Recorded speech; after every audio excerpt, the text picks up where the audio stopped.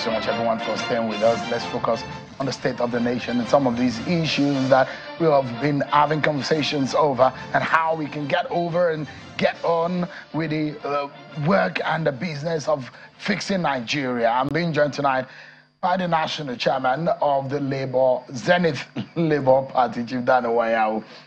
He was the former national chairman of the Labour Party. Interesting. They released the national chairman of the Labour Party, Julius Abure, the party that you headed some time ago. Yes, I was going to issue a statement today that they should let him be. They should release him, let him go and conduct his primaries.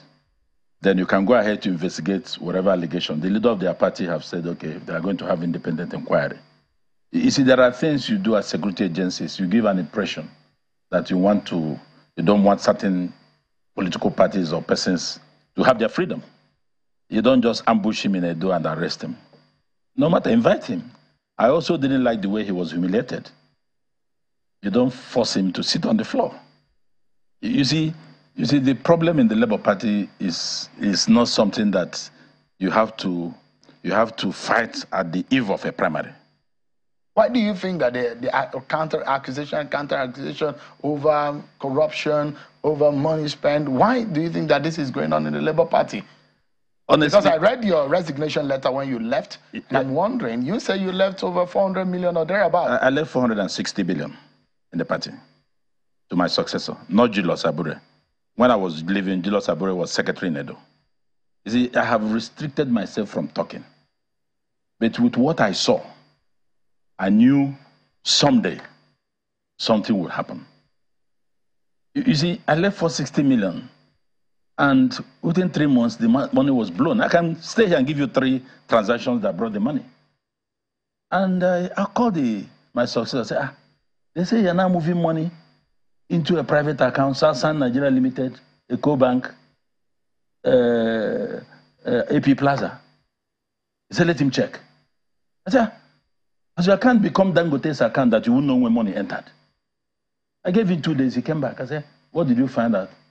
He said, well, that, I said, what happens if you didn't win any governor, as we had Mimiko then? How would you run the party? He said, Chairman, you have done your own. Allow me to do my own. I said, really? He said, yes. I said, okay, this meeting is over. Leave my own. So you saw this problem coming? I knew it would come. You see, when you work with people and all they know is money, money. And this was a party I ran. I headed. No allowance, no salary, no per diem, no official vehicle. The office used to run the party throughout the period was my private office, which I'm still using to today. And apart from money that came from Mimiko from time to time, I used my money to run the party. I thought I was dealing with human beings. Immediately I left, they swallowed the 460 million in 3 months. And more money came because that time the party was getting acceptability. I said, go and read the Nwanyawu's resignation letter in the internet. In fact, at the time, they tried to involve the National Security Advisor, as if the money that came from Akwa Ibom, 70 million, was meant for him. I put it in the letter. I knew that place will explode. So, is that I try to restrict myself. What I cannot handle, I let it go. Let's talk about the state of the nation. That's the reason why I invited you. This is just an aside. What is going on in the country today? What, in your mind, do you think is the way out? Because that's what all of us are seeking, isn't it? Yes. I think Nigeria is in a very precarious situation, arising from uncontrollable inflation, and which has caused, lack of essential amenities, insecurity, and all that. But we must have to understand why we are here. So, you see, for 8 years, we kept quiet. And the foundation for the destruction where we are now was laid. You mean under the Buhari government? Of course. President Buhari destroyed this country. What do you mean by that? Is that fair to say? Look, those of us who spoke at that time, we are called bad losers. But we knew we would get here. Unfortunately, President Tinubu is the man now carrying the thing. as if it started here. But it's the same party. But we must put at the point where the whole thing started. You could see all the discoveries. Money was released for certain things. They entered individual pockets. Dollars in millions and in billions were taken from the central bank into individual accounts for individual personal use. And you think the economy will stand? Is it your view that there is a lot of corruption in that government? Of course, that government for 8 years was the most corrupt government, all the governments put together. But that was the government that said it wants to fight corruption. It was just lip service. So when it was here, I told you that in 2010-11, I visited President Buhari in his house in Kaduna. Twice. There was no session I had less than 2 hours with him, one-on-one. I had to beg him to come and take this same Labour Party ticket for president. I spoke with General Buhari as he then was every Friday after mosque until he formed CPC. Until later, they have arrangement with ACN, which brought APC. Osito Kechuku, Mustafa Salihu, who is now a senator, Buba Galadima, Sule Haman and myself were the key people for Buhari. Let him come for a meeting, we'll lead him, we'll take him everywhere. Do you know I didn't see Buhari throughout the 8 years? Not that I don't ask for anything. They do the right thing. Those things you told me in your house, why not do them? But is it bad? Because the personality of the Buhari personality is on one hand. Yes. The government of Buhari is another thing. The Buhari that you met, that you knew, that you had conversation with, which you've said is government, was the most corrupt government. Put all the government together, is the most corrupt government. In Nigeria. All the governments in Nigeria, all the corruption. Since 1960. Buhari's government was the worst, or is still the worst. Since 1960. Can you give evidence? You're a lawyer. Can you substantiate how many would I do you want you to start with? There's so many that you cannot be raising them. The facts are there. Even this present government has given us some tips of what they did. Buhari may not, they say he may not know, but the buck ends on his table. And that's why I'm saying President Bola Ahmed Tinubu is the most experienced individual, politician that became president. There is nobody that became president in this country that has his experience. Even above Peter Obi? Above Atiku Abubakar? Atiku Abubakar has not been president. He was a former governor. He has not been a president. I'm talking of those that had become president. And that's why there is nothing. And he has guts. President Tinubu has guts. So there is nothing he cannot change. But why are things looking difficult right now? Maybe he's taking his time. I'm not speaking for him and his party. Maybe he's taking his time, but that the time has come now that he must show his teeth and that he can bite with it. What do you think if you were in President Tinubu's shoes? Yes. And to fix some of these problems, because we are tired of hearing the problem. We are feeling the problem, the pains, the anguish, the hardship is on us. Every citizen. First of all, Shehu, where do we go from here? I have to look at the issue of the subsidy again. I have to look at it. All of us who contested that election agreed that we will remove subsidy. My template was not to do it the way it was done. But President Tinubu, Atiku Abubakar, and Peter Obi said it will go from day one. I didn't say so. Go and see my manifesto. I had a project to fix Port Harcourt and Warri refineries. Within 6 months, I still had the experts' projection on that and the fault they had. And that was why I came to say, after 6 months, 9 months, I will save fuel for 100 naira. People ask me, how would you do it? What will be the rate of dollar when you'll be selling fuel for 100 naira? I said, dollar's rate will be consequential. And you don't think that market forces might... No. You see, that's why I have given you one tip. Look at it.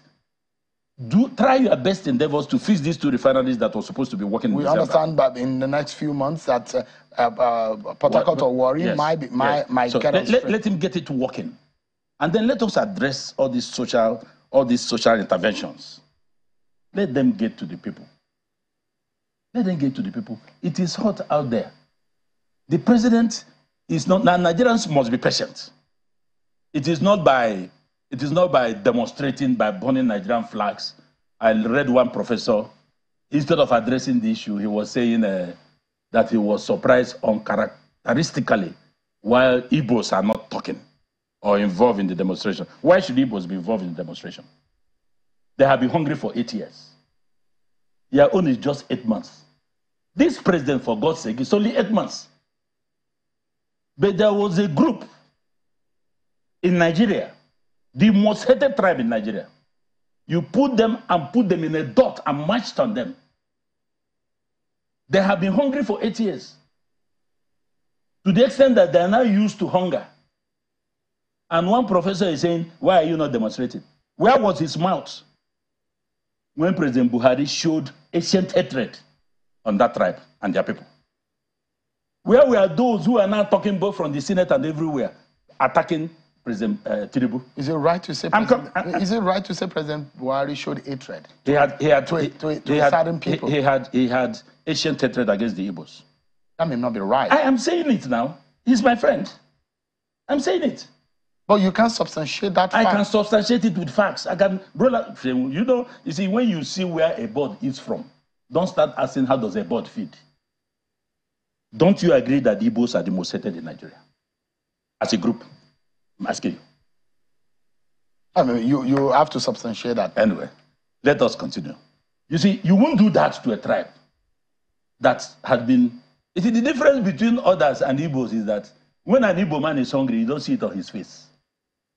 But people are making us, don't go and demonstrate. In fact, we have put up a committee. As I'm talking to you now, they are going around the entire Southeast, particularly the Igbo states, telling our young people, don't come out. Don't demonstrate against President Tinubu's government. President Tinubu has nothing against the Igbos, and we have nothing against him. Don't go and demonstrate because they want to drag you out to shoot you young people. We have evidence to show that Igbos have always been the brunt of every single demonstration or every action in this country. They'll be singled out and be shot. Let our young people, those in the market, in fact, the people are going to the market, don't come out. Continue with your endurance. Let nobody drag them in. So these are some of the things that they must have to be patient. Nigerians must be patient to see how these economic reforms will work. It is not by getting to the street. I listened to the Senate President a few days ago, Senator Akpabio, that extra 30 billion have been given to the governors. They must ensure that these things get down the line. It's not by looking for foreign exchange market. 30 billion is a big deal. Put 1 billion in every local government in your state. You will see the results. So don't push it to the center. Both national and subnational governments must do everything to ensure that this problem of hunger is ameliorated. So it's a unanimous decision in the Southeast not to protest the In fact, our president Ohaneze worldwide, Chief Dr. Emmanuel Nwanyanwu, has written on that. And that is the position of Igbos. We are not going to protest, though we are hungry. But the NLC had said that it will go on the street. No, the NLC is not Igbo. I'm talking about the tribes. You see, politics is local. Why are we tribalizing these issues? No, we are not tribalizing it because this is a tribe hated. They will bring the young people out. Among the crowd, they are the ones to be shot. Look at NSAS, who bought the brunt. The Igbo young men and women. Look at Matasina riots. The Igbo young women, all their shops were looted. Look at even when there is intersect problem, Igbos will bear the brunt. So we have told them, as a patriot, we have told them, I don't want trouble in this country. I love this country. The day of demonstration, let every Igbo man or Southeasterner, anywhere in the country, when they're demonstrating, don't open your shop, don't go to work. Stay in your house. When they finish, come out. Because they're going to bear the brunt. We have records to show that it is an attempt to shoot all these young people. So the professor that was deaf and dumb for 8 years of Buhari, Professor Usman, please don't mention our people. We are coming to the conclusion we will do nothing against the president government and will not demonstrate against him. I think Igbos are some of the finest in mind, in looks, and in character that I've seen in this country. And I do not, just for a moment, and I really do not like, because I do not like to be judged by the tribe or what part of the country that I come from. I'm a Nigerian, and let's debate on the issue of idea. When the issue of tribes are coming in, it's not pleasant for our country. And I don't think it's necessary, does it? I am a patriot, not a tribalist. But for me to speak on this, I don't want our young people to die. I have never supported anything tribalism. When people do things based on tribe and religion, it pains me.